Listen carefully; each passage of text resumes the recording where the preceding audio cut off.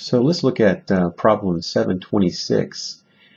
For homework, you're going to be doing part D. I'm going to do part A as an example here.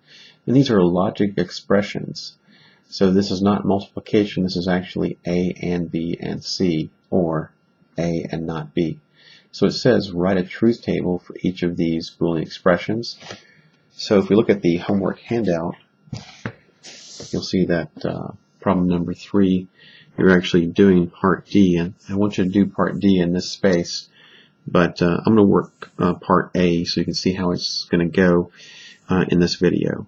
So here I have D is equal to A and B and C, or A and not B. So you begin this truth table by basically counting in binary. So you have your basically inputs over here, A, B, and C, 0, 0, 0, 0, 0, 1, and so forth. And so when you count in binary, that's the number 3, and here's number 4. Oh, that's not the number 4.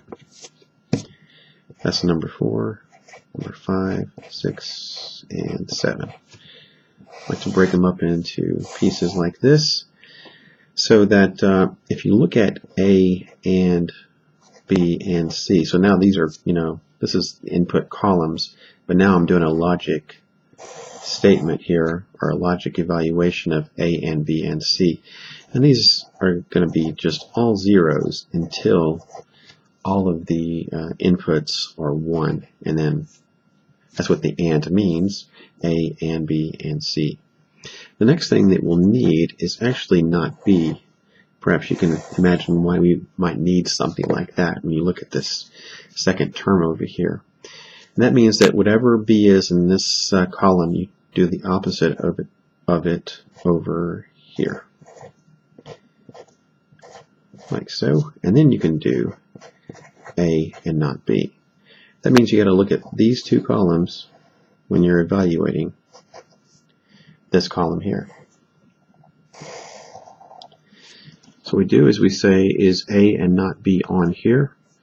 And the answer is no. So we only want to put a 1 in this column if this is a 1 and the A column is a 1. So again, it's not there, not there, not there. And then we see that we do have a 1 and a 1 here. So it's a 1, 1, 0, 0.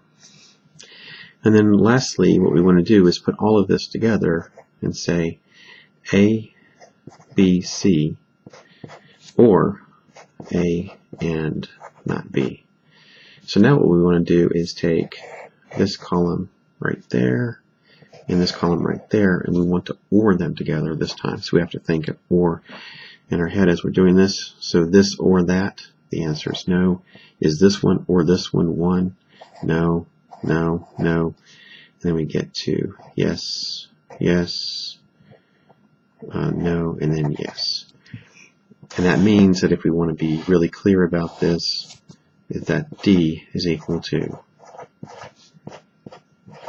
that. Alright, so make sure that you do part D. In this space, I've done part A here.